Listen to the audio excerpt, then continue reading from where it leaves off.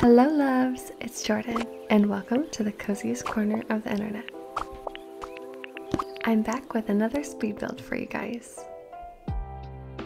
I've been using this little corner of the meadow as a gardening area and a farm for quite a while, so I was ready to turn it into something cute. I still needed the functionality of an area to do some farming, so I just decided to spruce up the garden that I already had.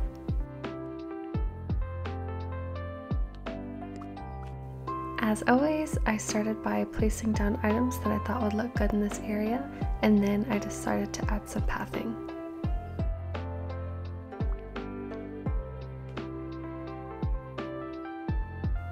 I think the white fencing gives this area that true garden feel.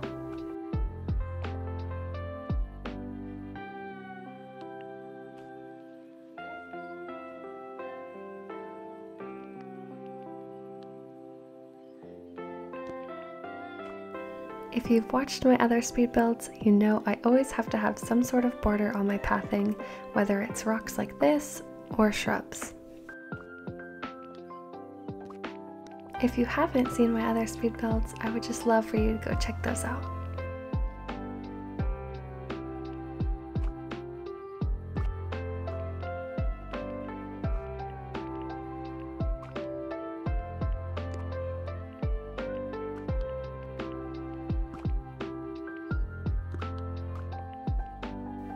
My original plan for this area was just going to be to spruce up my garden, but once I started to get close to the end, I realized that Goofy's house would just look too perfect here. The colors matched amazingly. It started to rain, but we had stuff to do, so we just worked right through it. There is still so much that I want to add to that little picnic area, although Scrooge McDuck has just not been very kind to me.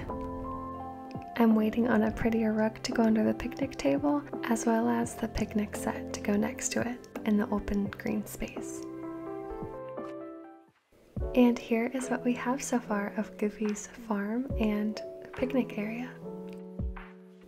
Like I said before, there's still some things I'm hoping to add and swap out, so I'm really hoping that Scrooge McDuck will be kind to me very soon.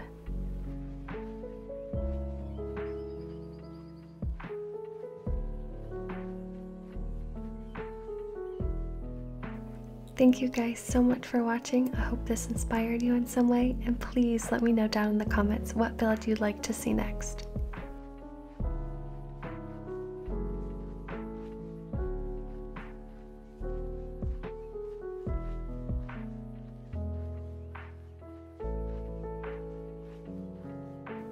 Until later, stay cozy everyone, and I'll see you in the next one.